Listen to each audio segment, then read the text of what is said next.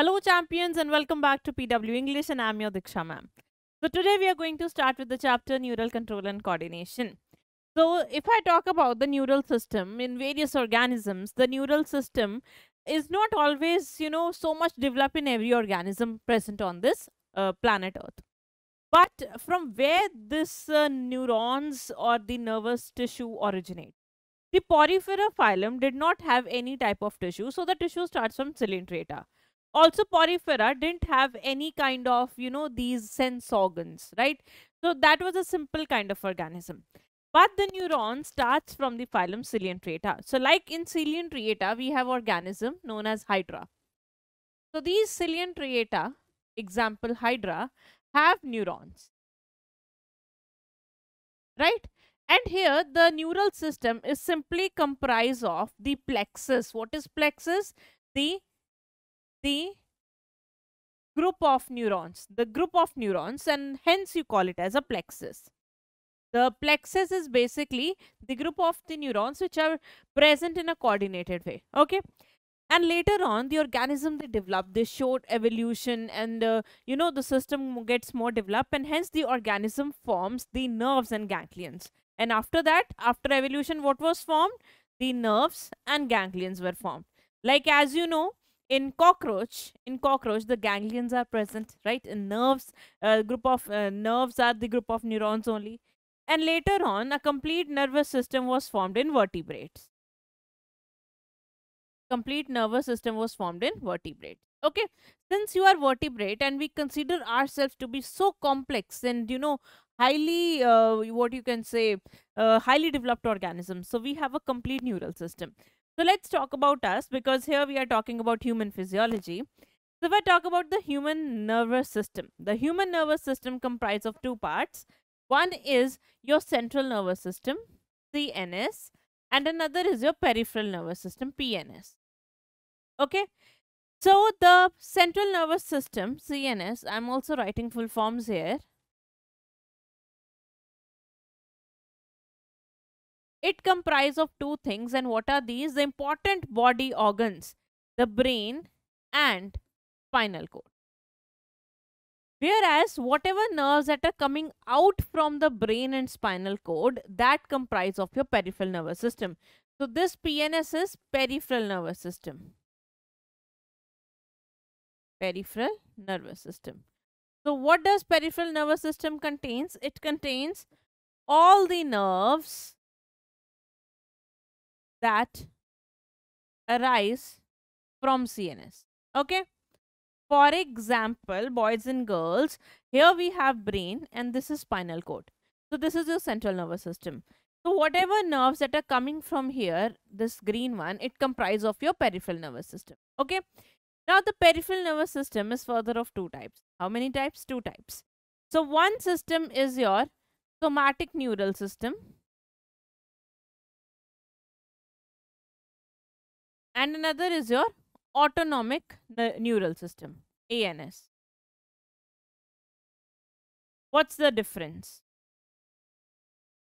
Right, all these nerves, we have comprised them, or we have divided them into two parts. There are certain nerves that are sending signal, which are sending signal from CNS to skeletal muscle, your voluntary muscle. All these form the somatic neural system, right? There must be certain nerves that are sending signal from the CNS to your skeletal muscle. That becomes a part of your somatic neural system. Whereas the nerves that supplies or that carries information from CNS to your smooth muscle, to your smooth muscles, or your visceral organs, that comprise of your autonomic nervous system, right? So here all these nerves, they are forming a system called peripheral nervous system, out of which some nerves are giving information to skeletal muscle and some are giving information to smooth muscle or visceral organ. So likewise we have divided it into two parts. The autonomic nervous system is further of two types, right? So the autonomic nervous system, ANS, is further of two types. One is sympathetic and another is parasympathetic.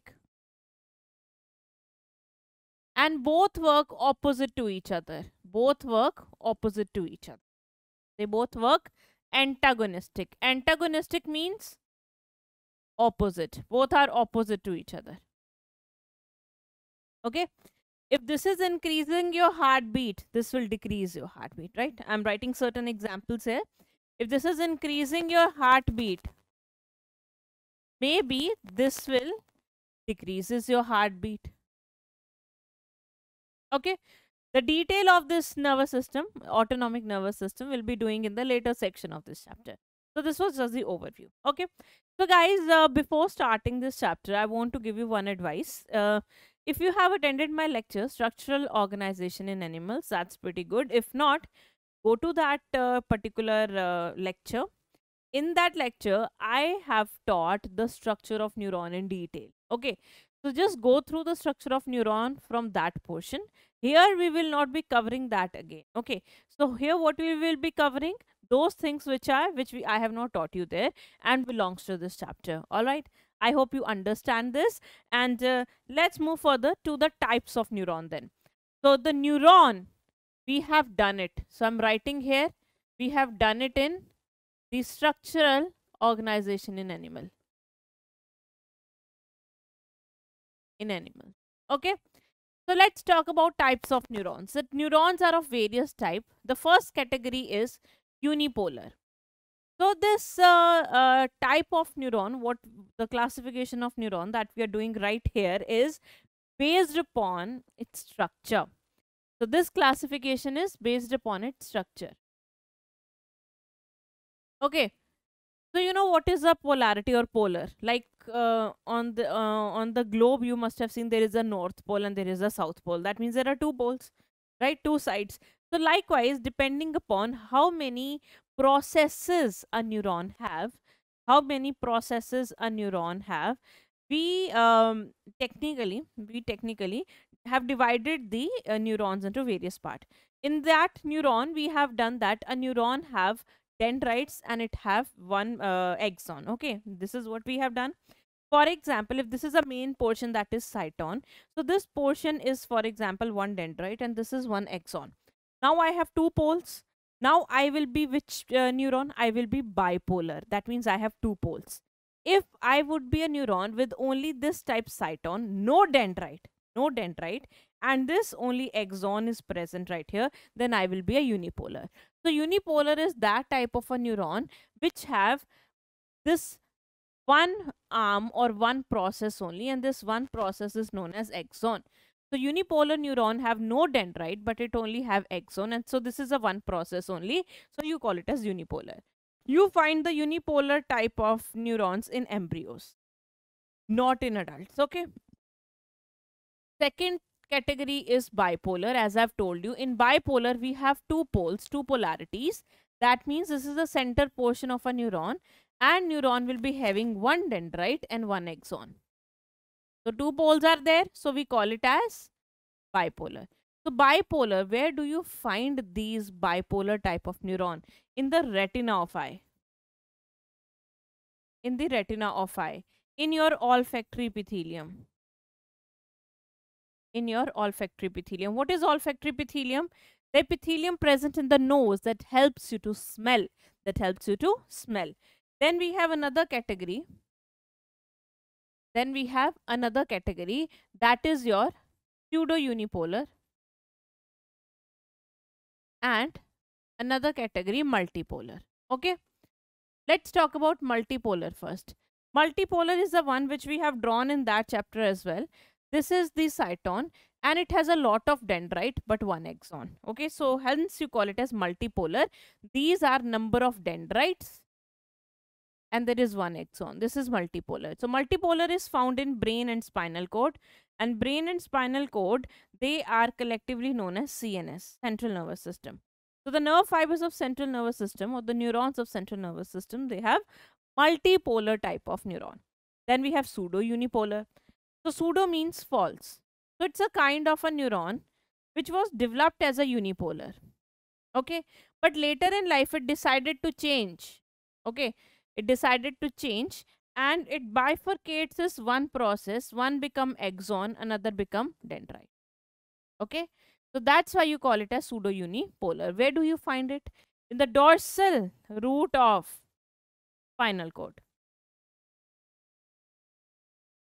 You know what is a spinal cord? So spinal cord have two sides. This side of spinal cord is ventral, this is dorsal. If I have this spinal cord, right, present right here, so this side will be dorsal and this side will be ventral. So at the dorsal side, I will be having the pseudo-unipolar type of neuron. Okay. Moving further to the next, we have types of nerve fibers. So nerve fibers, according to their function, are of two types. One is afferent, another is efferent. Now you must be wondering what is the difference between a nerve fiber and a neuron. So the axon portion of neuron, they are known as nerve fibers. So whenever I'm talking about nerve fibers, I'm not including the cyton. I'm talking about axons. What I'm talking about? Axons. Okay. So they are of two types. One is afferent, another is efferent. Afferent are the one which are sensory, Their function is to give information to CNS. So if I have this sensory receptor in my body, for example, my skin have certain sensory receptor. If something hot or cold touches here, the neuron, which neuron or which nerve fibers, afferent nerve fiber will give the information to my CNS. Okay, these are my afferent nerve fibers. What are they doing? These give information to the CNS. Now what this arrow is, this is a nerve fiber. Which nerve fiber? Afferent. So afferent means towards. So the information is going towards the CNS. The information is going towards the CNS. That's why you call it as afferent, means towards. That's why you call it as afferent nerve fibers. Then we have efferent. Efferent means away. They are usually motor nerve fibers. So they carries the information away from the CNS, usually to muscles. Okay, so these are efferent one. For example, I have to move this arm. So technically, this CNS is connected with motor neurons. They will take the information from the CNS and give it to the muscle, and muscle will move. So these are giving information to CNS. They are taking information from the CNS. That's the difference. Now, next portion is types of nerve fibers. Okay, so we have a myelinated nerve fibers, then we have unmyelinated nerve fibers. The myelinated nerve fibers are the one which have myelin sheath. Myelin sheath is a phospholipid. What is it? It's a phospholipid. This is a lipid secreted by Schwann cell. Okay. So if there is axon and this axon is wrapped by cells called Schwann cell, and these cells also secrete a white color lipid known as myelin sheath. So this type of a nerve fiber will be known as a myelinated nerve fiber. Okay.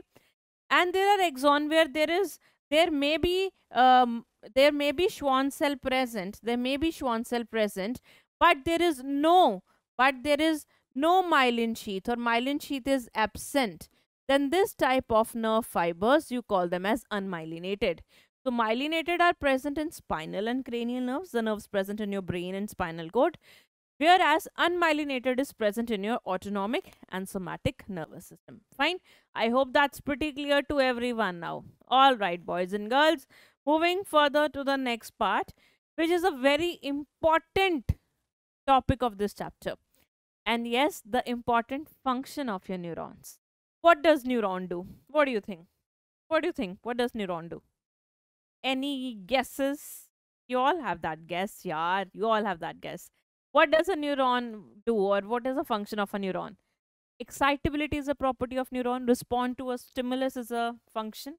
And then it will generate an electrical impulse. This is what we say. Yes. What's the function of a neuron?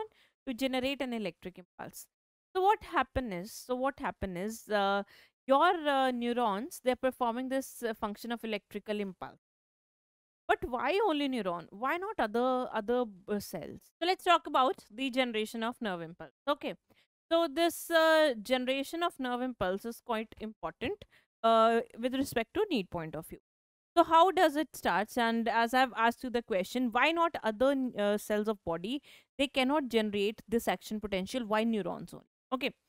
So our, if you remember, our plasma membrane, every cell have a plasma membrane.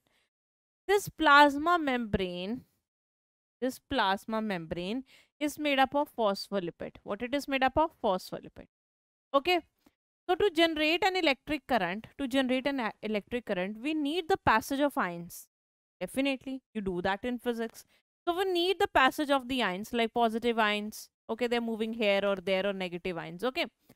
So if a membrane is made up of lipid, and lipid is an insulator, can it conduct the electric current? It cannot. It cannot.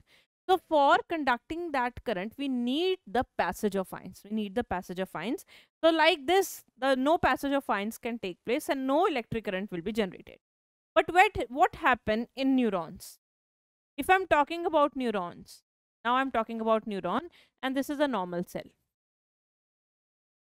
Okay. The neurons, yes, it has a plasma membrane. It has a plasma membrane which is made up of phospholipid. But the difference is, I'm making this box, it is a neuron just for to simplify things. It is also having a plasma membrane which is made up of phospholipid.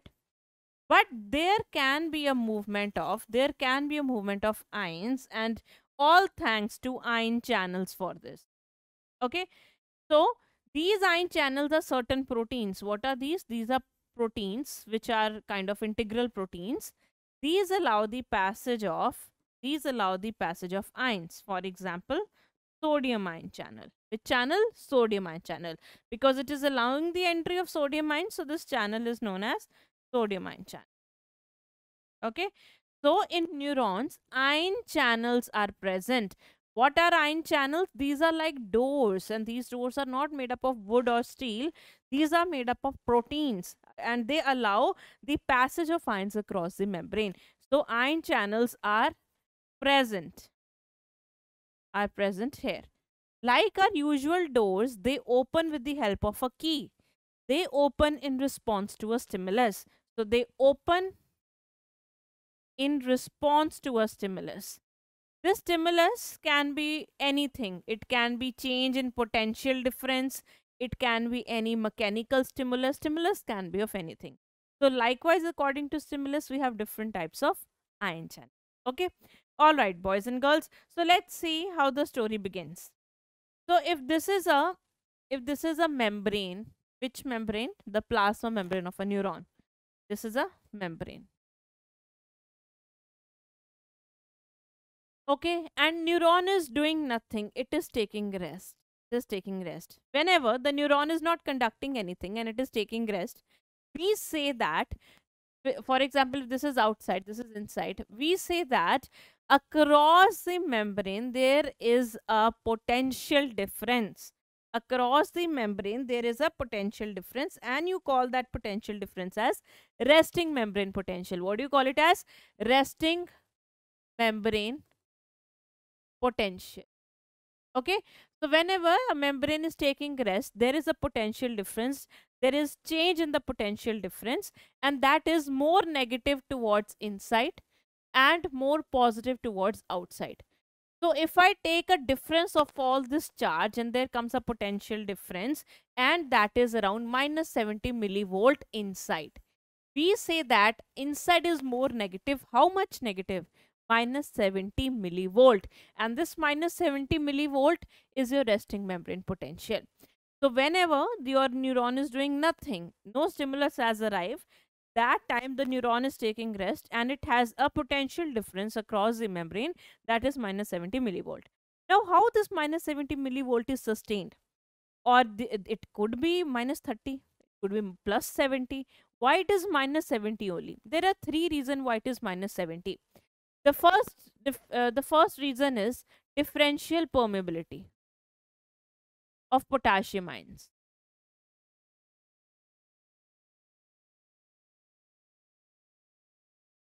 Okay. Now, what is differential? Means different. Permeability, the passage, the allowance of the passage of ions. Okay. So if this is a membrane, And in this membrane, I have ion channels, because we say that outside sodium ions are more. We say that outside sodium ions are more. We always say that outside, that means in extracellular fluid, sodium ions are more, and in the cytosol, potassium ions are more. Okay. All right. Sometimes Hindi comes out. That's my reflex, and I'll be teaching you reflex in this chapter. So, if I say there are more potassium ion channels and there are less sodium ion channels, okay, so there will be more passage of potassium ion. That means there will be more passage of potassium ions to the outside. For example, two potassium ions are going outside, and in return only one sodium ion is coming inside. That means you are giving two positive charge outside and taking one positive inside. For example, you are giving 2 rupees to a person, and in return a person give you 1 rupees. So you are at loss of 1 rupees. Understand? For example, I give you 2 rupees and you give me 1 rupee in return. So now two potassium ions are going outside. Okay, so now you must be thinking, ma'am, whenever the electron is gained, there is negative charge, and whenever we lose electron, there is a positive charge. Here, here we are not talking about the electrons, we are talking about the complete ion here. Okay, whenever I'm giving two potassium ion, that means a person is at profit of two. So more positive is going outside and less positive is coming inside. That means the inside is getting negative thing. Like 2 rupees are going outside, and in return we are getting 1 rupees. Our balance is going negative. Okay, so that's why the inner one is more negative as comparison to the outside. Like outside there is positive, +1. Okay, and inside is sorry, outside is +2 and inside is +1. That means if we cancel it, we are at negative inside and positive outside. That's why there is positive outside, negative inside, and the charge across the membrane is always negative. The second reason of this is anions. Anions being larger molecules, they get trapped inside. They cannot move outside. Second reason, they also they do not have the more channels to pass them, because charged particles or ions, cations or anions, they need channels to pass through. What if there are no channels? So whatever anions are there inside the cell, they will be trapped here, and when they will find outside positive, they will get attracted towards the membrane, and this is how the inside becomes more negative. Okay, understood? The potential difference is always across the membrane, never inside. Never inside. So when the anions are not able to escape the cell, they will get attracted towards the positive charge outside, and they will accumulate here. As a result, there is the change in the or you can say there is a potential difference across the membrane that occurs here. Okay, so what is the reason? Anions being larger in size cannot pass through the membrane. Okay, and the third and very most important, that you will also be doing it in the later part, is a sodium potassium ATPase pump. Sodium potassium ATPase pump, which is really very important. Yes, it is important. What about this pump? Why it is so much important? So what does this pump do is, if this is a membrane and this is a pump are usually made up of protein only, but they use ATP. What do they use? ATP. They use ATP. Whenever we are using ATP, that means we are going against the concentration gradient. Okay, we say the sodium is higher outside and potassium ions are higher inside. Okay, now we are using ATP, that means we are moving things against the concentration gradient, that means low to high. So that means from inside the sodium will move outside, and from outside the potassium will move inside. This is what we are going to do. Yes, if I say the sodium is higher outside and lower inside, it is, we are using ATP. That means the things will move against the concentration gradient and they will move from inside to outside. So what this pump do is it will transport 3 sodium ions outside and it will push in 2 potassium ions inside. Again we are at loss of 1 rupee. Yes, you gave 3 rupees to the outside, but inside there are only 2 rupees coming. Again we are at negative here and positive outside. So this is what has been created. So these 3 reasons are responsible for the difference in the resting membrane potential or potential difference across. Fine. I hope that's clear to everyone now. So if someone asks you what are the 3 reasons of minus 70 millivolt, can have it. Okay. All right. Now how your this electric impulse is generated. So the story starts from resting membrane potential. This is resting membrane potential, RMP. We say outside there is positive charge and inside there is negative charge, and across the membrane there is minus 70 millivolt. Okay? Yes? If this is outside and this is inside, outside sodium ions concentration is higher in the extracellular fluid, and here in the cytosol the potassium ions concentration is more. Now, when a stimulus arrives, for example, a stimulus arrives here. What is a stimulus? Change in the environment. For example, you touch someone like this and you ask a person to respond to you. So this is a kind of stimulus. When a stimulus arises, your sodium ion channels, they open. Which ion channels open? Sodium ions. So if the stimulus arises, a chine. So I was about to say ion channel, and what comes out from my mouth? Chine. Anyways, okay, leave it. So when a stimulus arises, a channel opens, and what is this channel? This is a sodium ion channel. These are a type of leaky channel. Leaky channels are channel which open and respond randomly, but it needs a very small stimulus. Even in the very low kind of a stimulus, they can open. They are very sensitive. Like there are people now, you will say something to them and they will start crying. They are oversensitive channels.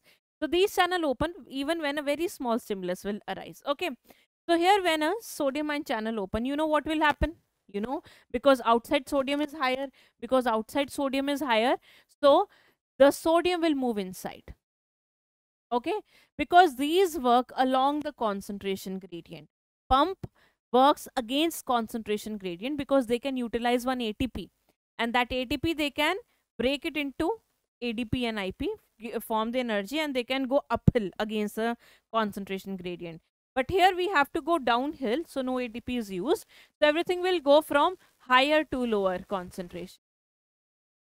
Okay, and the sodium ions will enter inside. Inside where? In the cytosol. In a cytosol.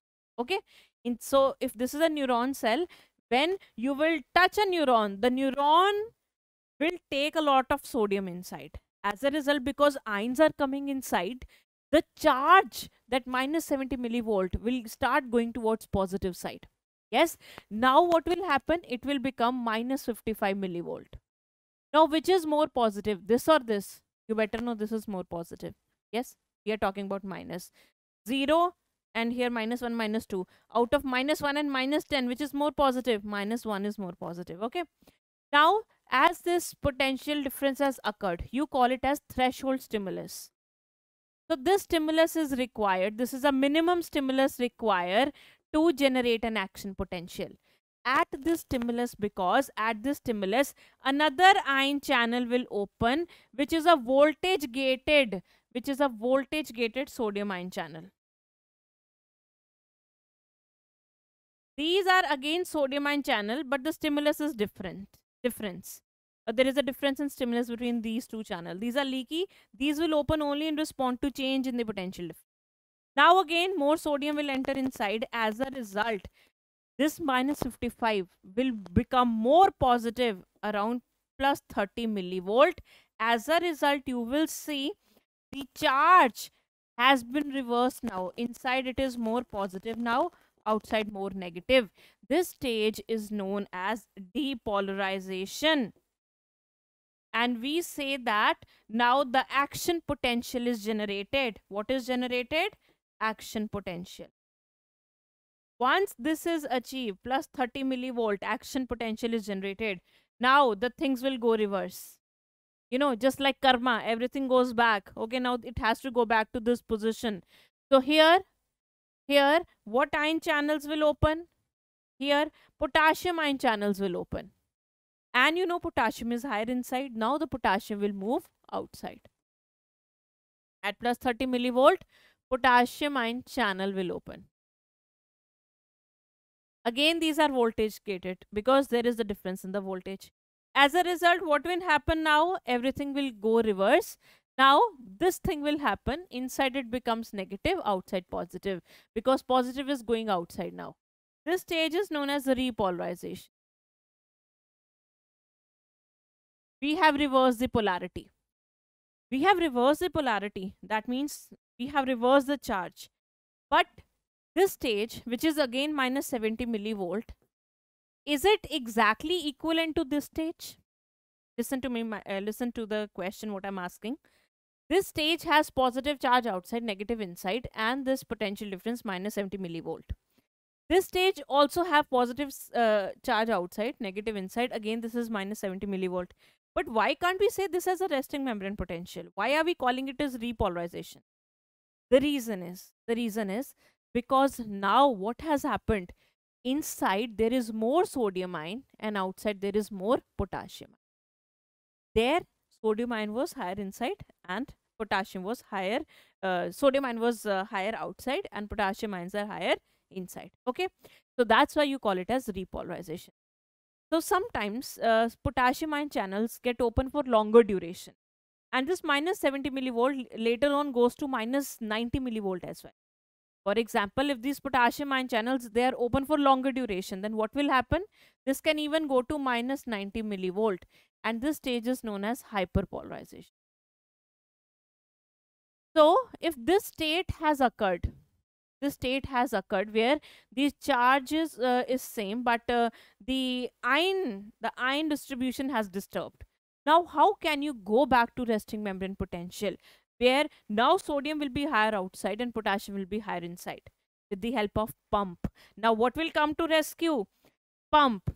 Now with the help of sodium potassium ATPase pump, what this pump will do? This pump will move more sodium outside with using ATP and take more potassium in. As a result, the reverse will take place. The sodium will be higher outside and potassium will be higher inside. Now this pump will cause resting membrane potential.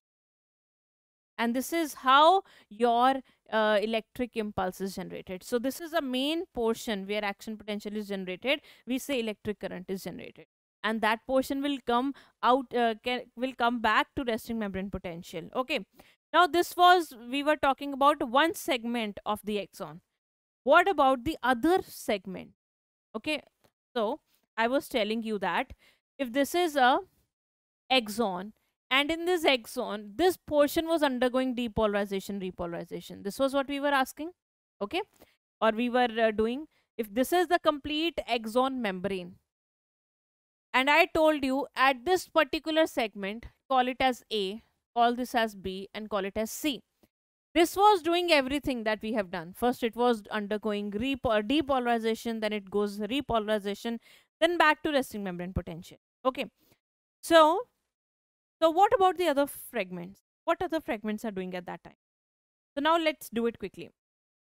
If the stimulus arises at this segment, you know what this segment will do? This segment will undergo depolarization. Here the charge is negative inside, positive outside, because everything is at resting membrane potential. This is what we say at initial stage, everything is at resting membrane potential. Okay, now what will happen? Because there is a stimulus on fragment A or the segment A, this segment will undergo depolarization. This is what we are saying. This fragment will undergo depolarization. Others will remain the same because others are unaware of the fact that there is a stimulus on A. Others are unaware of the fact that A has received the stimulus. The stimulus has occurred on one only, okay, at one particular position only. Now what will happen? This has undergone depolarization now. you can see there is a difference in the charge here. And this charge difference will create a circuit here, electrical circuit.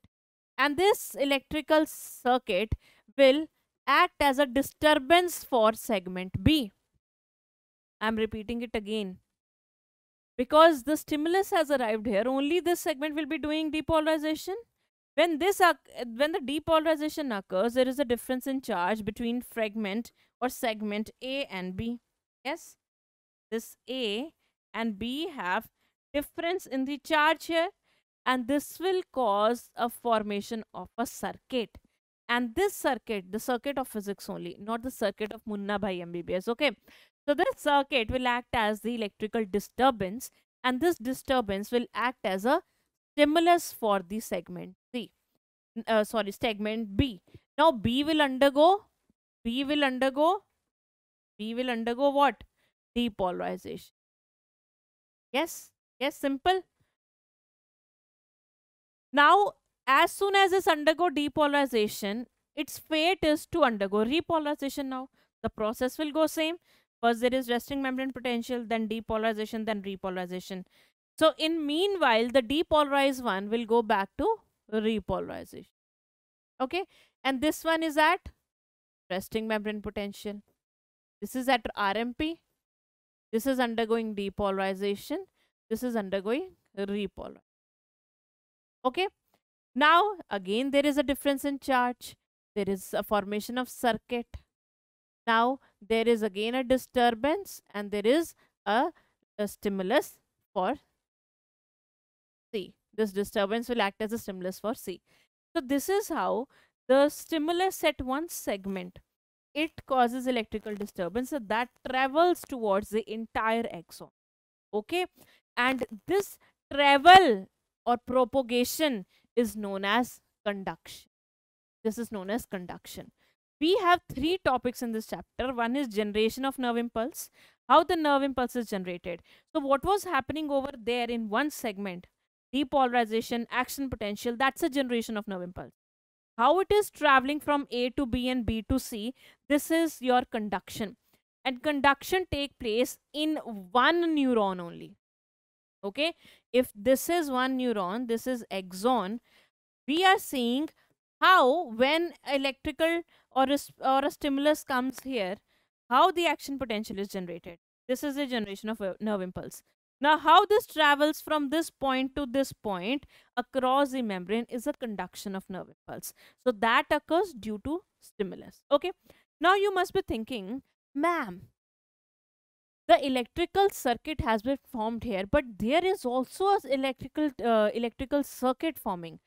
Why have you not tell us that here there can be another action potential generated? Guys, no, electrical disturbance can occur when it is undergoing repolarization, because it is already undergoing its one cycle. When it will complete its one cycle and return to resting membrane potential, only then it can undergo and formation of next action potential. Understood?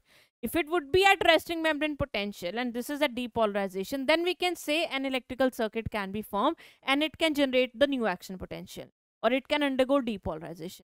But since it is going, or it is undergoing its own cycle of repolarization, then it will go to hyperpolarization, then it will go to resting membrane potential. That's why a new electrical circuit cannot cause disturbance, and hence no new action potential can be generated in a previous one. And this period is known as a refractory period. Which period? Refractory period. Refractory period is that period or that time where you cannot form any new action potential, you cannot form any new depolarization in the axon membrane when it is already undergoing repolarization. So it is that time frame where no stimulus can cause generation of new action potential because it is already undergoing something. Okay, so refractory period, it is a time where no stimulus can generate new action potential. Okay, So only RMP, if we have RMP only, then we can generate action potential, not at repolarization, not at hyperpolarization. Okay, cool enough. Okay, so that's why it always move in one direction. It will always move in one direction, not the backward. Okay, so that's the conduction. Now let's talk about the types of conduction.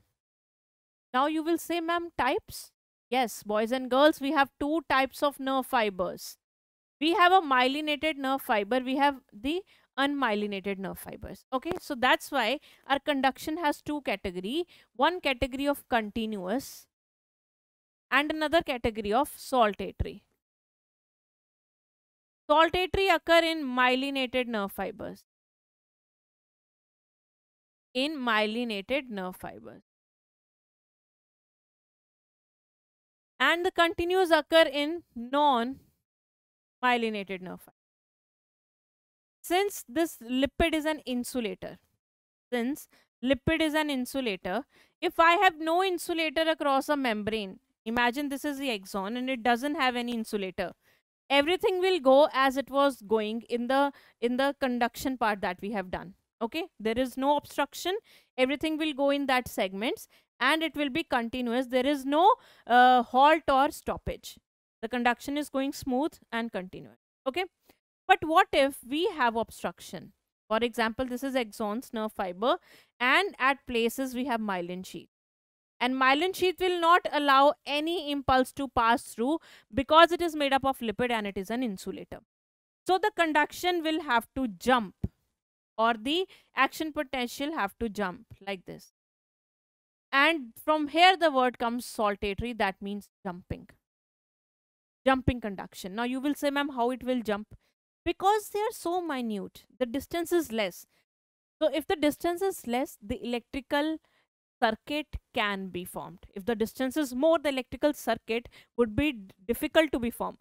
But since the distance is so much less between these 2 points, I'm drawing it so you think it's a large difference. Okay, large distance between this point and this point. But it's a cell, it's minute. So here, this point and this point will be having the charge difference, a circuit will be formed. So here it is going through jumps. So that's why this type of conduction is saltatory or jumping. Why? Because myelin sheath present here is an insulator. It will not allow the impulse to pass through this position. So what do you think? Which one is faster? This one or this one? What do you think? If I'm moving like this, it will take time. But what if I jump? It will take less time. Okay. So jumping one is more faster, first of all. Second thing, here the entire membrane is not responsible for conducting. Okay, so if my all body parts are not working, less ATP will be used. Imagine if I'm just standing here and I'm writing like this. One thing is I'm standing here and writing like this. Second is I'm just running here and there like I'm doing right now. What do you think? At which point more ATP will be used? Where I'm running. So here more membrane is used, more electrical disturbance is there, more ATP will be used for during RMP or forming RMP by using pump. Okay, if I'm saying here pump is used to bring hyperpolarization or repolarization back to resting membrane potential. If my every membrane is doing this function, more ATP will be used. But here, since the entire membrane is not used here, only few portions are conducting, so less ATP will be used here. Less ATP. Okay, so these are the two type of conduction, the saltatory and the continuous. Continuous occur where there is no myelin sheath, the one we have done before, and this one occurs where there is a myelin sheath present. Okay, all right. So continuous, where it will be there, or tell me the location of continuous conduction. Where were non-myelinated fibers? You have done, yeah. You have done non-myelinated fibers. Woohoo! This one. Okay. Myelinated spinal and cranial nerves, whereas non-myelinated in this system. So hence this location you know, and there will be the conduction accordingly. So continuous will be in the autonomic nervous system, whereas this one in the cranial and spinal nerve. Simple. Good to go. Okay. Moving further. Now, what we have done right now, we have generated action potential here. We have conducted the action potential towards the entire membrane. Now we want this action potential to travel from one neuron to another, and this is known as transmission.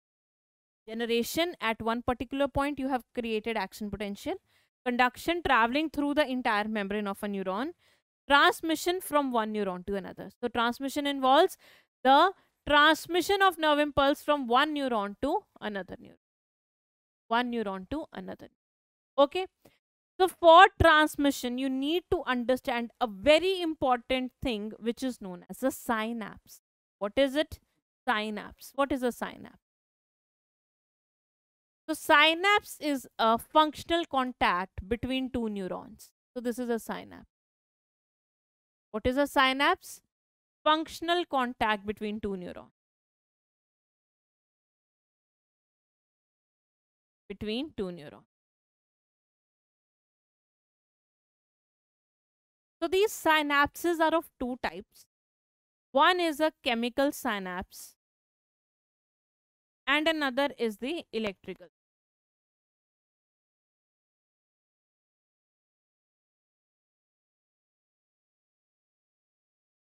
Okay. So synapses are of two types. One is electrical, another is the chemical one. So let's talk about what's the difference between the electrical and chemical synapse and how does it help in transmission of pulse. Let's get started. Okay. So first of all, we'll talk about the chemical one. Okay. In chemical synapse, for example, we have this first neuron which have the action potential, okay, which have generated its action potential, and then we have another neuron which is present just below it. Okay. So likewise, we say this neuron, because this functional contact is known as a synapse. This functional contact is known as a synapse. So we call the first neuron as presynaptic neuron. What it is? Presynaptic neuron, because it is present before the synapse has been formed. And this membrane is presynaptic membrane. This membrane, it is presynaptic membrane. Presynaptic.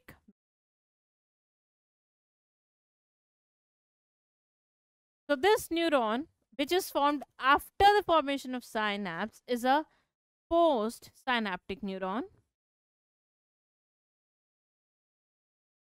And its membrane will be known as post-synaptic membrane. This post-synaptic membrane. Okay. Now, how does the nerve impulse travel from this neuron to this? Since it is a chemical synapse, so you know chemicals will be involved. So here we have small sac-like structures known as synaptic vesicles. These synaptic vesicles, they have chemicals known as neurotransmitters. Okay, so these are neurotransmitters. Neurotransmitters are chemicals. So what happens is when the action potential come across the membrane. So this is the nerve impulse that coming. Okay. So this nerve impulse when reaches the synaptic nobes. What are these structures? Synaptic nobe or presynaptic membrane. Here there is opening of calcium ion channel. So there are channel present known as calcium ion channel. They will open when the action potential reaches here. For example, the action potential reaches here through that conduction process. So these channel will open and hence the calcium will move inside. Okay, nerve impulse arrives here, which will lead to opening of calcium ion channels.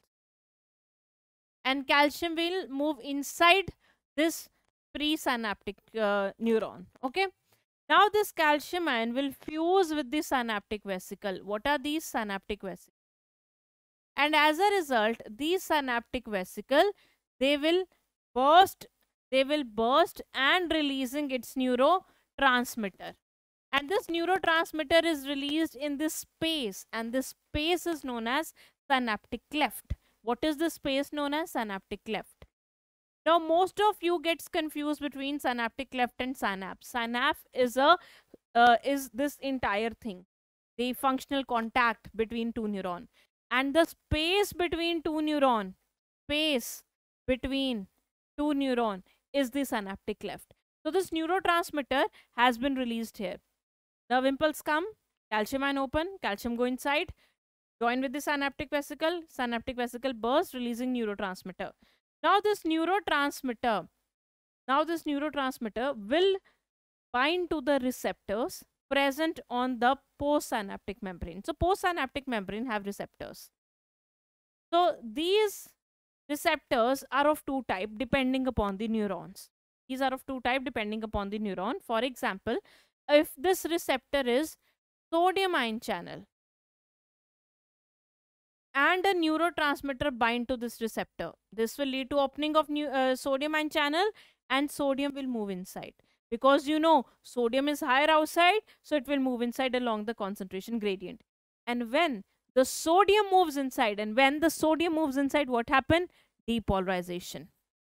And when the depolarization take place, that means the other neuron has been excited, or the electric impulse is generated in this neuron. Okay, so this happen when you want to travel information of excitation from this to another, and you want some other function to occur. Okay, but what if you want to inhibit the function? You don't want this neuron to get excited. At that point, the neurotransmitter will bind to this potassium ion channel. For example, this is potassium ion channel. Now, if it binds to potassium ion channel, potassium is higher inside, it will move outside from higher to lower along the concentration gradient. And now what will happen? Repolarization. And whenever repolarization occur, there is inhibition.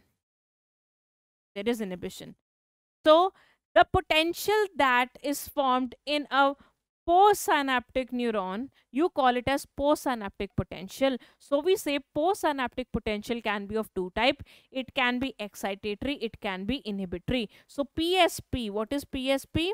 Postsynaptic potential that is formed, it depends upon what type of channel has been opened. If the sodium ion channel is opened, the postsynaptic potential will be excitatory. If the potassium ion channel is open, it will be inhibitory. So this is how the chemical synapses are better, because you can generate two type of response depending upon what type of receptor is present on neuron and depending upon what type of neurotransmitter is there. So neurotransmitters can also be inhibitory, they can also be excitatory. So we have different type of neurotransmitters you must have heard of, like acetylcholine, like dopamine. So dopamine is one example of inhibitory. Oh, dopamine. Okay. Whereas excitatory, we have like adrenaline. Acetylcholine is both inhibitory and excitatory. So its function depends upon the type of receptor present. Okay. If, for example, on this neuron, this is present, and the neurotransmitter releases ACH, so it will bind to here, excitation will occur. Imagine in the neuron only this type of receptor is present, so ACH will bind to this and it will cause in. Okay, so this is a transmission from one neuron to another with the help of neurotransmitter. What will happen in case of electrical synapse? In electrical synapse, the distance between two neurons is almost negligible. As you have seen, there is a lot of difference around in the synaptic cleft. But here in the electrical synapse, you will find out the difference in between the two neuron, or the distance between two neuron is almost negligible. So these electrical synapse function on, or their function depends upon the gap junctions. So these are gap junctions present between two neurons. What are these? Gap junction. Okay, so these gap junction, for example, how do they work? For example, if the nerve impulse arises here, and there will be electrical disturbance and there will be movement of ions. As you can see, the movement of ions can be of either of the direction, right? So this type of a synapse can give information in both the directions. So we say it's a bidirectional synapse. Bidirectional. And as you can see, the working or functioning is so simple, hence the speed will be faster. It is faster than the other.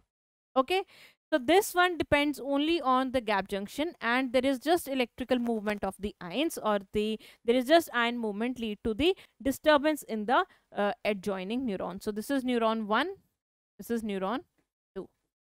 But the disadvantage is that you cannot make changes accordingly. For example, in chemical, we have different types of responses, inhibitory and excitatory. This is usually the excitatory one. So you cannot alter the response with the help of different type of neurotransmitter here. But this is comparatively simple and faster. Where do you find this one? You usually find it in your like brain. You find it in your embryonic stages in embryo. Okay, so mostly the neurotransmitters that we, or the synapses we have, they are chemical synapses.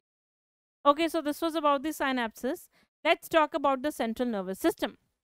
So as I've told you, the central nervous system consists of two parts. What are these? What are these, boys and girls? Come on. Brain and spinal cord. Brain and spinal cord. Okay.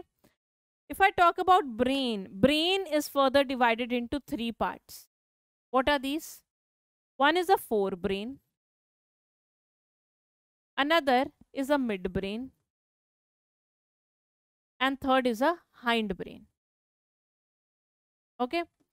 Let's talk about parts first, and then we will talk about it in detail. The forebrain consists of cerebrum, diencephalon, and olfactory lobes. Midbrain consists of corpora,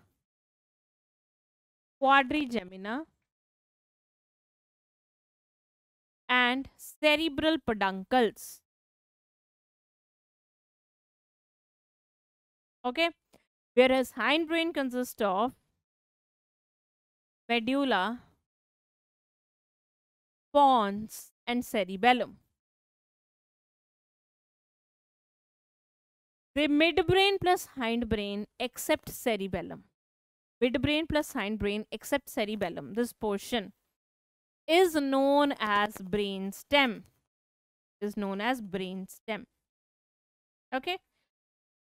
So this is just the introduction of the parts of brain. Let's talk about the brain in detail. So let's see the structure of brain with the help of diagram, right? So there is a, in NCERT, if you have seen, there is a diagram of brain, this one.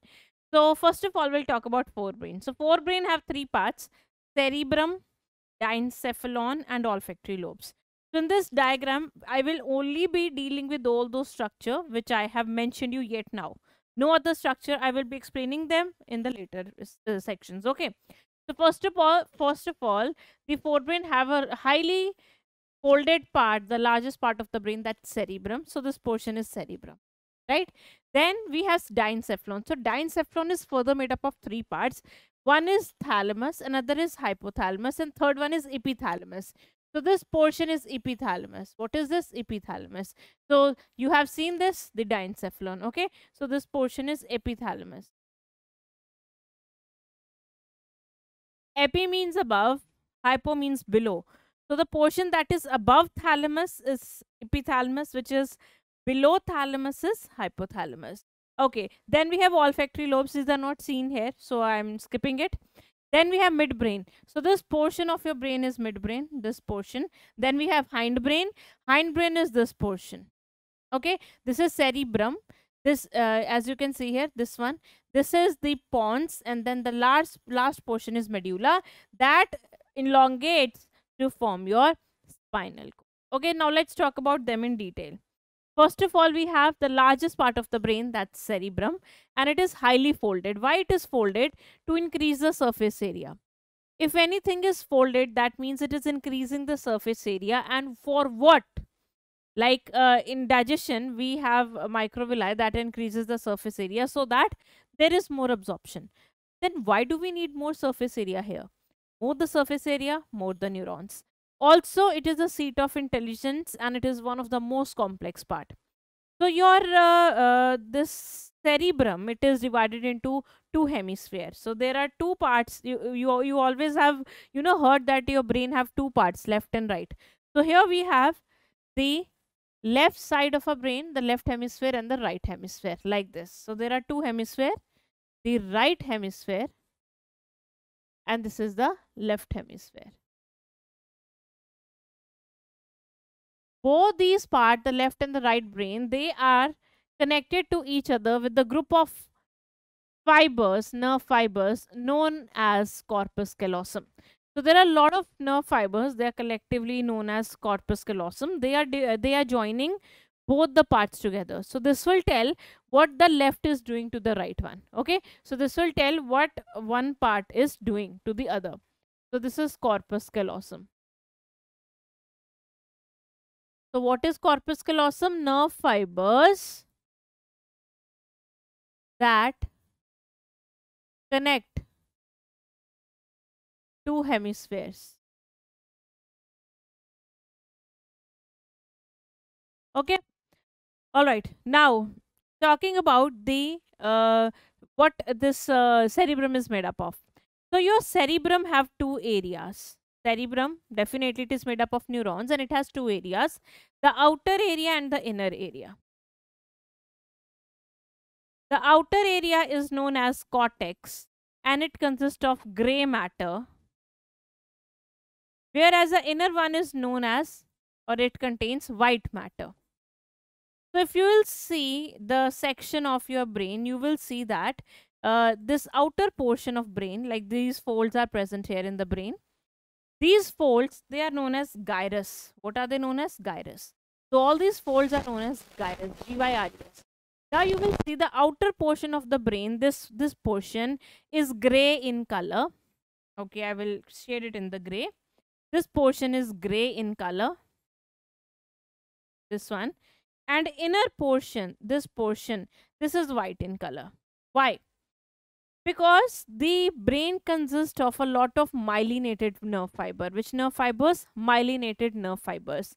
So these myelinated nerve fibers, their myelin sheath color is white, as I've told you, okay, in the neuron. So these myelinated nerve fibers, is they are white in color, so it will give the appearance of a white color matter. Whereas this is consist of collection of cell bodies or cyton, and they have nissl bodies, and nissl bodies give gray color. So gray matter consists of collection of cyton or cell body of neuron, and cell body have nissl bodies, and nissl body gives gray color, whereas white matter is due to myelin sheath. So this matter is your white matter, and this one is your gray matter. Okay, I hope this is pretty clear. All right. Now, as you have seen this diagram, in this diagram, so this is the isolated brain. But what do you think? Brain being the so much important part, is it protected by something? So if you cut a brain, first of all, you need to shave your hair, and then there will be a skin. Below the skin, there will be your skull, your bone, and inside that is present your brain. So your brain is covered by protective coverings. Your brain is covered by these protective coverings. You call them as meninges. What do you call them as? Meninges. So meninges are protective coverings of brain. Protective coverings of brain, right? So how many meninges do we have? We have around 3 from outside to inside. The outermost covering is dura mater. Dura word comes from durable. So what is present outside, it needs to be so tough, because this is the first one to get in contact with outside environment. So the outermost covering is dura mater. Okay, this is the outermost. The middle one is arachnoid mater. Arachnoid word comes from arachnida, class of spiders, because this looks like webs of spiders, so that's why its name is arachnoid mater. And the innermost one is pia mater. Out of all these, the toughest one is your dura mater. The web-like is your arachnoid meta, and highly vascular is pia meta. This is the one which is in direct contact with your brain tissue, that is cerebrum. Okay, that's why I have told it here, not before it, because here you will see if you have these convolutions or the folds of your cerebrum. So pia meta, if pia meta, this is pia meta, it will also be coming down along with them like this, because it has blood vessel, because it has blood vessel. So blood vessels are so much important here because brain needs nourishment. Brain needs nourishment, so that nourishments come from blood only. Okay, so pia meta is in direct contact with brain tissue. With brain tissue. Okay, I hope that's pretty clear to everyone now. So coming back to here, so what are the folds in your cerebrum? They are gyrus. Folds are important because we need to increase the surface area. You have two matter. The outer one is the cortex, which is gray matter. Gray matter is due to cell bodies, which contain nasal bodies, which is gray in color. And white matter is due to white color of myelin sheath because it contains collection of axon. Okay, moving further to the lobes of the cerebrum. All right, so here I have something to show you. So if you can see, this is a brain, and brain looks like this. The entire largest portion is cerebrum, and here you have other parts. These parts, as you can see here, this is cerebrum. This entire cerebrum. This portion is your midbrain. This one is your midbrain. As you can see here, this is your midbrain. Okay, and this portion is your hindbrain. This one is hindbrain, and here we have cerebellum. Okay, so first of all, focus on the cerebrum. So this colored one is entire cerebrum, whereas this is cerebellum. This is cerebellum, this is midbrain, this is pons and medulla. Okay, so as I've told you, the brain stem consists of your midbrain, hindbrain, except cerebellum. So if you will see this structure, it looks like a stem of a plant. Yes, it looks like a stem of a plant. That's why you call it as brain stem. It contains midbrain, pons and medulla. Because cerebellum, this cerebellum is like not the part of brain stem. You can see easily. Because it looks like a plant stem. So that's why we have called it as a brain stem. Now, talking about the cerebrum. So cerebrum is divided into various lobes. As you can see here, this blue one is your frontal lobe, which is present here. The name is given according to the skull bones. Then we have this portion, the parietal lobe. Then this one, which is present here, the temporal lobe. And this one, the occipital lobe. Okay. So the entire brain is divided into lobes. So every lobe has its function. Every lobe is performing better functions, different functions. For example, the nature has given responsibility to the one lobe that you will do these function, you will do these function. For example, your intelligence is controlled by your frontal lobe. Which lobe? Frontal. So frontal is responsible for all your voluntary actions. For example, if I am doing these actions, all these informations are coming from this portion, frontal portion. Then creative ideas, my IQ, my intelligence, EQ. IQ is intelligence quotient. EQ is emotion quotient. So my emotions are also controlled by my this portion. Logic, reasoning, willpower, everything comes from frontal. Okay, so what you are as a person is controlled by your frontal portion. Then the sensation of touch, touch, hot, cold, pain, in fact, taste and position. Position means I know my body know I'm standing here, or my body knows. Even if I close my eyes, my body knows my nose is here, my ear are here. Or better say, this portion helps you to locate map. This is like your GPS. Okay. Temporal, this one, temporal is here. And where do you put headphones and mic? On the temporal one. So this, all the information of sound right now you are listening to me, it goes to your temporal lobe. And occipital lobe is responsible for vision. The smell sensation goes to the temporal lobe, whereas taste sensation goes to the parietal. Okay, for example, I ate something, so my taste sensation will go to parietal. So all these lobes of cerebrum are basically controlling the memory also. If I'm saying I know what the taste of Maggie is, that means my parietal lobe have that area which knows the taste of Maggie. because it is in the form of memory. Okay. For example, if I heard a song and I know the lyrics and music of it. That means my temporal has a memory of it.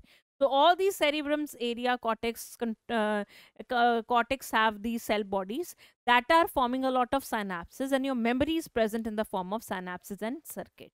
Okay. So whenever you learn new thing, na, for example, you're learning this thing which is new, a synapse is formed in your body or in your brain. A synapse is formed. So if accidentally that synapse get cut off, that memory will also get cut off. Okay. All right. Next, moving further to the areas. Now, all these lobes have areas. The areas is depending upon the type of neuron that it contains. For example, in a frontal lobe, if down here there is certain group of neuron which are taking sensory information, that is a sensory area. Again, in parietal or in frontal only, we have this portion which control motor activities. So this will be a motor area. So every lobe, depending upon its function, has different types of areas in your brain. There are three types of areas: sensory, motor, association. Sensory is the area which receives sensory information, sensory input. For example, you are listening to me, you are or you can say you are looking at me, or maybe certain emotions. All these senses, they will go to which area of the brain? Sensory areas. Okay. Now, motor, it will helps in actions or motor activities. So motor area is the one that will start motor activities or muscular activities. For example, I'm moving my arm. So my voluntary activities are controlled by the frontal only. In frontal, there will be a motor area that will send the impulses. Okay. Then we have association area. What does association area do? So association area basically takes the information from sensory, then it will read it, convert it into motor, and whatever it has read it will convert it into the form of memory. For example, there are two friends.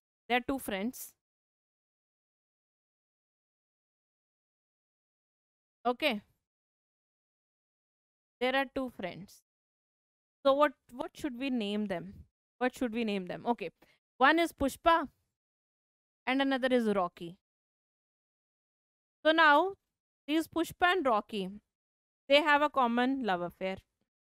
Okay, they have a common love affair. Say it, any girl X. Now, Rocky said,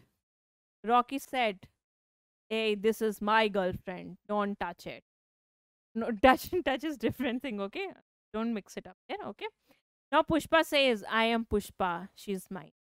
Now they got a fight. And Rocky gave a slap to Pushpa. Okay. Now Pushpa have a sensory information which will go to sensory area of the brain. Now the motor area of Pushpa will give slap to Rocky. And Rocky's this information, sensory information, will go to its sensory area. Now both the areas, the sensory and the motor, both's information will be read by another area which is silent, which is not doing anything. The only function of this area, this association area, is to read what the sensory and motor are doing. And now this association area of both these people will store this information in the form of memory. Now they both have memory thanks to the association area. What memory? That Pushpa and Rocky, they had a fight. Now they are no more friends. Why? Due to a girl. So this entire thing will be stored in the form of logic, reasoning, and memory, whatsoever has happened. And this is due to association. So what does association area do? Association area read the sensory information, convert it into motor, and store in the form of memory, logic, reasoning. Logic and reason. Right? So this is the function of different areas of the brain. So all these areas can be present in one single lobe as well. Maybe one lobe will contain one type of area. That depend upon the function of a lobe. Like Usually all these three areas are present in your frontal lobe. Okay, maybe in your occipital lobe only sensory is there because it is only doing the function of vision. Fine, so that depends upon what type of function it is performing. Next we have is diencephalon. As I've told you, diencephalon has three parts: epithalamus, thalamus, and hypothalamus. So if I draw this diagram of diencephalon, this is thalamus, this is epithalamus. So epithalamus posteriorly have a gland known as pineal gland. Which gland? Pineal gland. So this is thalamus, this is epithalamus. And below the thalamus is present, you all know, boys and girls, hypothalamus. There is hypothalamus. Now, epithalamus is a portion which is highly vascular. It is highly vascular. And posteriorly, it has pineal gland. This pineal gland produces hormone melatonin. And melatonin hormone is responsible for controlling your sleep and wake cycle. Sleep and, right? Then we have thalamus. Thalamus has a lot of neurons, so it's a highly nervous portion. It controls your touch, temperature, pain, and pressure. All these things are controlled by your thalamus, okay? Because it has a lot of neurons. Talking about hypothalamus, it is also highly vascular portion, and it has two small bodies. These are known as mammillary bodies. What are these? Mammillary bodies.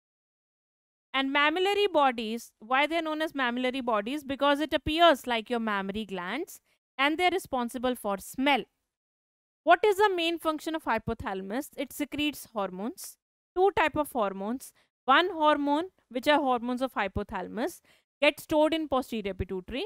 And second, the hormones that controls anterior pituitary. For more information about hormones, go to chemical control and coordination. A lot of students are saying in the comments, ma'am, please go, please give us lecture of chemical control and coordination.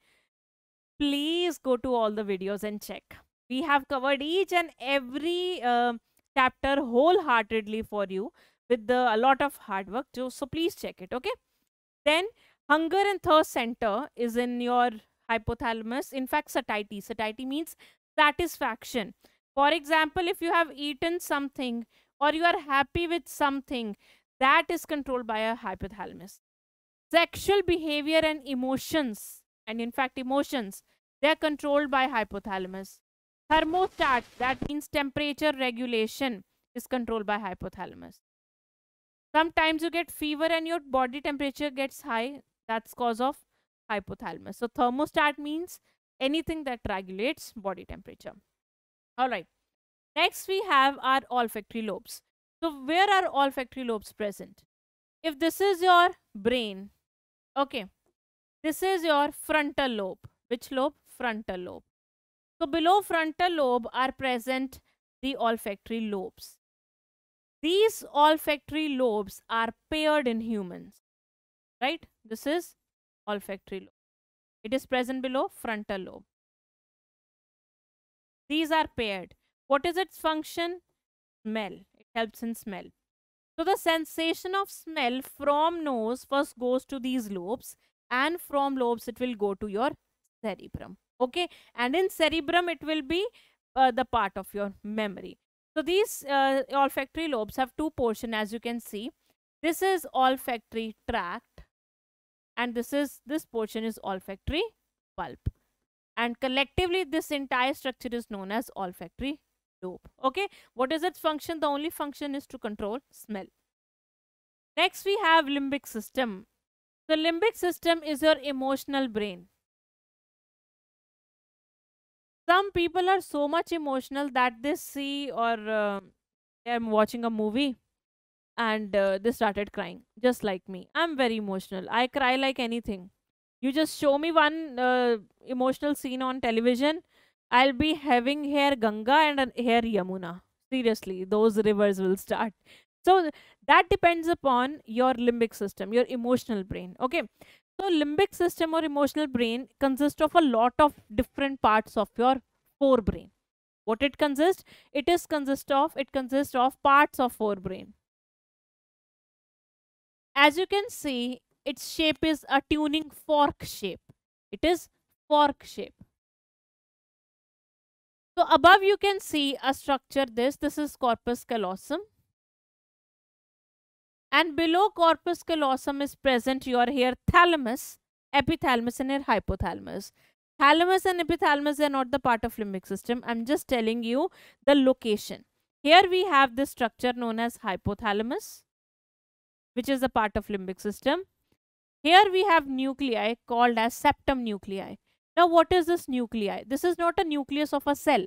Nuclei in neurons or neural biology, we call it as group of cyton or cell body of your neuron. So what is a nuclei? Group of cell body. You know na, this cell body. Yes, the neuron has two parts. The upper part cell body and down there is axon. So it's a combination of cell body. Then we have here hippocampus.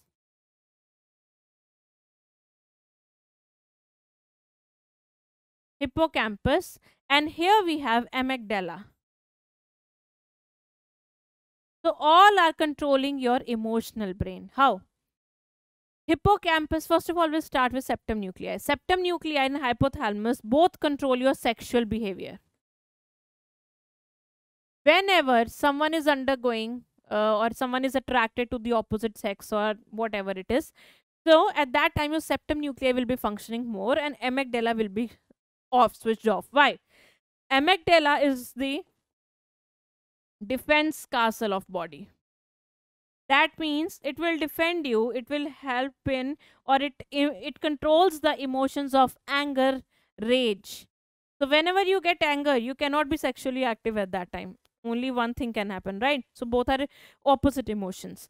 So this one, amygdala, controls anger and rage. There was a study where they got to know that criminals who commit a very heinous crimes, their amygdala has more neurotransmitters. That means amygdala is functioning more than the normal persons.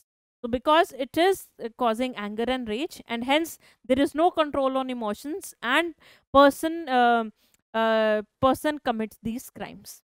Then hippocampus function is to convert short-term memory into long-term.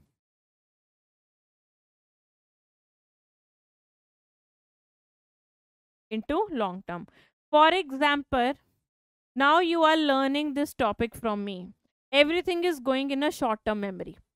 It will only go into the long term when it passes through hippocampus. And how it will pass through hippocampus? If you keep on revising things. So that's your limbic system, boys and girls. So this controls all your emotions. So be aware of your emotions. Then we have the midbrain. So midbrain, as I've told you, is made up of two things. One is your cerebral peduncles. These are cerebral peduncles which are present on ventral surface. Okay, let's see this.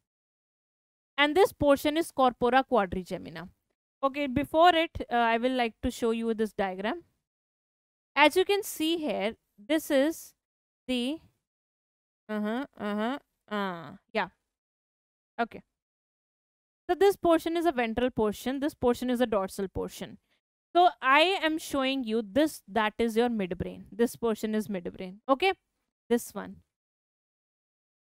Okay. This portion. This is your midbrain. So the portion that you can see here of midbrain is cerebral peduncles. What are these cerebral peduncles? Now let's move it here. Now this portion that you see here is your corpora quadrigemina. Corpora quadrigemina. Okay. Now come here. So the corpora quadrigemina, what? It is formed of corpora quadrigemina. Quad means 4 because it is made up of 2 superior colliculi and 2 inferior colliculi. So that's why its name is known as corpora quadrigemina. So this is a section of your midbrain. So similar thing will be present here also. So how many these round structures will be there? 4. 1, 2, 3, 4. Take 4 balls and attach them like this. Okay, balls. Okay, 1, 2, 3, 4. This is what corpora quadrigemina is, and it is present at dorsal surface. Whereas on ventral surface, we have just one ball, big ball, that is cerebral peduncles. Cerebral peduncles is having a lot of nerve fibers which are coming from the forebrain, because here we have forebrain, here we have hindbrain. So the function of cerebral peduncle is to connect forebrain with hindbrain.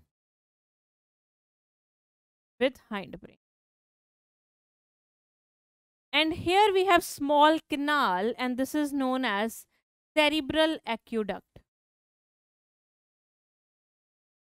or iter, or it is known as iter, or it is also known as aqueduct or duct of Sylvius. Okay, then we have these quadrigemina. This entire is corpora quadrigemina, and corpora quadrigemina is responsible for reflexes, a lot of reflexes, vision reflexes, and your auditory reflexes are controlled by your corpora quadrigemina. That's your midbrain. Now we have next, that is your hindbrain. So what hindbrain is made up of? Yes,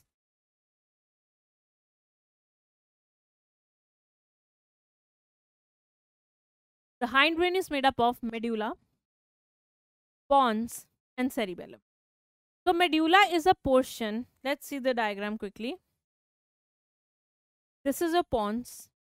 This is your midbrain. Okay, let me choose this color. This is midbrain. This entire is forebrain. See how big is forebrain. This is your pons. This is your medulla. Okay, this is cerebellum. So the function of pons is, first of all, we'll talk about pons. Its function is, it is acting as a bridge. It is connecting everything. It is connecting to the midbrain, right? It is a connection between the it is a connection with the cerebellum, and it has connection with the medulla. So this is a bridge between all these structure. So it can relay impulses everywhere. So that's why we have given it name pons. Pons literal meaning is bridge. What is the meaning? Its meaning is bridge. Okay. So talking about a medulla. So we have medulla here which elongates to form this structure known as spinal cord. And here we have cerebellum. So as you can see this structure, it is just like your cerebrum. Can you see that? Your cerebrum is also folded. This is also folded, right? So that's why it got its name little cerebrum. It has got its name little cerebrum because it appears like a cerebrum. Okay, let's write it down. So medulla is a portion which is the last portion. It extends to form spinal cord. It is the portion that has a lot of centers. Control center. What control center does it have? We will start with the chapter digestion. In digestion, you must have done vomiting. So vomiting center is in medulla. Okay. Deglutition, that means to take in the food, is in medulla. All right. Then come to next chapter, that is breathing and exchange of gases. Your breathing center, which respiratory rhythm center is in your medulla. Then come to next chapter, the blood, body fluids. Cardiovascular center is also in medulla. Fine. Pons, it acting as a bridge. It connects medulla. It connects to medulla and cerebellum and midbrain. It also have a center known as pneumotaxic center. If you remember, we have done it. Pneumotaxic center is a switch off center of breathing. It's in pons. What about cerebellum? It is known as little cerebrum. Why? First of all, it is highly folded. Second, it has two hemispheres. It also have two hemispheres. What is the function of cerebellum? What does it do? You dance because of cerebellum. All your muscular activities are initiated by your frontal cortex of cerebrum, but they are coordinated by cerebellum. So whenever you learn dance, for example, a dance teacher taught me a step, this one. So I have initiated my muscular activities like this. I have initiated my muscular activities due to cerebrum. But now my teacher taught me to move head like this. So I'm doing all these things. This is a coordination. Yes. So this coordination is due to cerebellum. So in start or during learning process, we are not able to coordinate things, but later on everything goes side by side. How? Because cerebellum learn the things. So when cerebellum learn the things, everything gets coordinated. For example, when you swim, those who swim, they will be knowing that what we do, we use the hand movements, we are also using the leg movement, and we are also breathing simultaneously. So all these movements that we are doing, muscular movements, not the breathing one, muscular one, it's a coordination, and that is due to cerebellum. The muscular voluntary actions are started by cerebrum but coordinated by cerebellum. It coordinates voluntary muscular activity.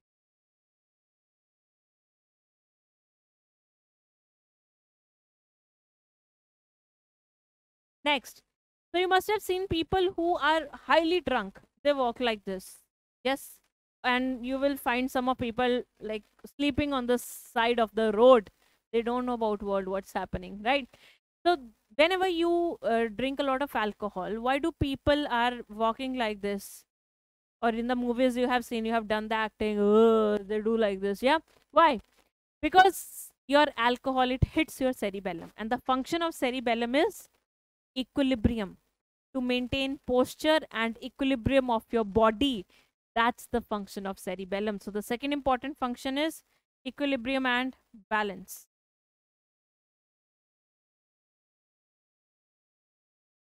Balance of. Okay, so that's about your cerebellum. So now you know why people after one or two pegs at here and there. Fine. Okay, that's about your hindbrain. Let's talk about ventricles. Now, what are ventricles? Ventricles are spaces in brain filled by cerebrospinal fluid. Cerebrospinal fluid. Okay. So in our brain, blood never enters directly into the brain. Pia meta have blood vessels, but blood never directly enters into our brain. The reason is because blood may have a lot of harmful substances. And the nature doesn't want to take a risk because neurons cannot divide. If a bad thing, microbe or antibody comes to your brain and your neurons get damaged, it will not be formed again. So nature has given you something, and that's your blood brain barrier. So blood has to pass through that barrier and gets filtered out, and whatever get filters, it become a fluid. That is the fluid of your brain known as cerebrospinal fluid. Got it? If this is your blood vessel, if this is your blood vessel and this is your brain tissue, and these are empty spaces in the brain known as ventricles. Okay. And here we have neuroglial cells. What cells? Neuroglial cells. So blood will get filtered out through these tissue, and this area is known as blood brain barrier. So now blood will get filtered from here, passing through this layers, and a fluid will be formed known as CSF. So CSF is a fluid of brain formed by filtration of blood through blood brain barrier. So these ventricles contain this fluid, and we have a lot of ventricles in the brain. Let's see where are they. The first ventricles we have are lateral ventricles. Lateral ventricles are present in your cerebrum. So yes, cerebrum have hollow spaces inside them. If this is my cerebrum, in the center they have small little spaces known as ventricles. Now these ventricles will open into another ventricle which is present near thalamus, and this is known as diaceal. Its another name is paraceal. Lateral ventricles another name is paraceal. Diaceal will then, because now cerebrum, down the cerebrum we have thalamus, hypothalamus, right? So there we have diaceal. And now down the hypothalamus, what part of brain do we have? Midbrain. And midbrain have a canal in the center. What is its name? Iter, right? Iter or aqueduct. So this is your iter or aqueduct of midbrain. This also have CSF, cerebrospinal fluid. And then we have hindbrain. So near hindbrain, we have this fourth ventricle known as metacele. This is fourth ventricle. Okay, this one is third ventricle. This is the third ventricle. Now, this fluid will ultimately go into the spinal cord. So, spinal cord also have center space, empty space. This is spinal cord. Spinal cord, right? So, the fluid is going into the spinal cord. What is that spinal cord's empty space? Central canal. All right.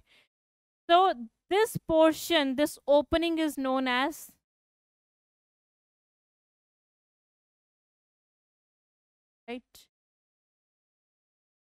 This opening is known as foramen of Magendie. Foramen of Magendie, which open into the spinal cord. Whereas these two, these are known as foramen of Luschka. So now you know your brain has small empty spaces. These are not actually empty. They contain your brain's fluid, which is cerebrospinal fluid. What is the function of this cerebrospinal fluid? First of all, it provides nutrients. It helps in waste exchange, and it also helps in protection, shock absorption. Right? So the function which was the blood doing in your body, it will be done by CSF. Okay? All right. Okay. So next we have certain questions. Boys and girls, buckle up your seats and see how much you have learned. When a neuron is not conducting any impulse, that is resting, the axonal membrane is comparatively more permeable too. So the question is simply asking, during resting membrane potential, who have more permeability? You know, differential permeability we have done. Because there are more potassium ion channels, so the permeability of potassium ions is next. Depolarization occurs due to, why do depolarization occur? Because the sodium ion channels open in response to the stimulus and sodium ions come inside of a neuron. This was happening, right? So influx of sodium ions, so not the efflux. Efflux means going outside. Influx means going or coming inside. Answer 3. Next. If this question have been asked, repolarization occurs due to, then what would you have been written? Due to efflux of potassium. Midbrain consists mainly of 4 round swelling called corpora quadrigemina, which are present ventrally, dorsally, anteriorly. Tell me, what is the location of this? Dorsally. Where are they present? Here, dorsally. So answer is dorsally. 2. Next. Which of the following center is present in medulla? Pneumotaxic, vomiting, thirst, hunger. Thirst and hunger are present in hypothalamus. So no conflict. Vomiting is present in medulla, whereas pneumotaxic, P for pons, P for pneumotaxic, though pneumos P is silent. So answer is 2. Alright, so this was it about the first part of neural control and coordination. The second part will be sending you soon. Till then, revise it, revise the NCERT. And guys, yes, those who must be thinking, ma'am, you have not covered the structure of neuron. Guys, students, my beloved students, I have covered that in the chapter Structural Organization in Animals. Please, please, please, it's a request. Please do not write in comments there that I have not covered it. I know some of you must be writing. So I have covered it already there. Please go to that video first, watch it and then come here. Okay, and then do the neural control. And those who are like idle students, who do everything carefully, they must be knowing the structure of neuron. So you don't need to go it back if you already know the structure of. So I will meet you in the next lecture, probably the last of this series, the second part of neural control and coordination. Till then, study hard. I'll meet you again. Bye bye.